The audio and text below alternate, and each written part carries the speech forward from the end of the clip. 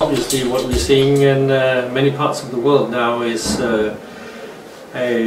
quite a challenge to the way that any kind of information gets out to citizens in these countries, and particularly around elections. There seems to be, I mean, a quite violent attack on possibilities to get access to news. I mean, there are sort of blatant examples of how people are manipulated in the US, in Brazil, in Europe.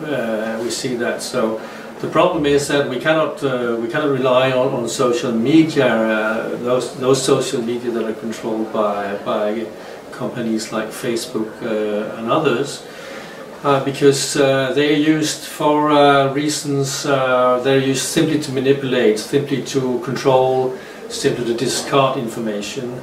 So that's why now we have discussions of fake news that are simply constructed to mislead, and also discussion of using this by politicians to just select whatever news they like. So it's not even a question of deciding who's lying or not. I mean, fake news sort of cancel out the complete discussion of what kind of information should be necessary. So there is a very urgent need in liberal democracies under strong pressure to have other forms of communication, other forms of media, because we can't use those that are that was intended to be a democratization of media, such as social media.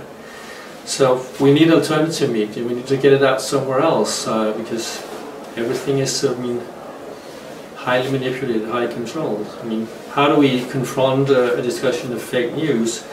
By simply producing our own news. I mean, in all sorts of ways to get news out from the street, from whatever happens.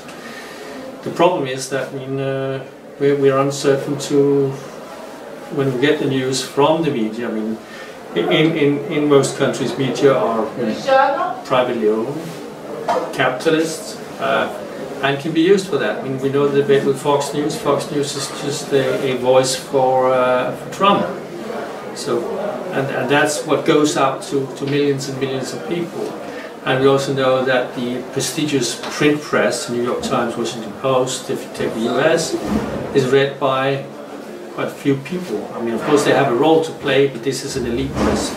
So I would say that what we need is really a discussion of alternative channels, citizen-sponsored channels to get it out.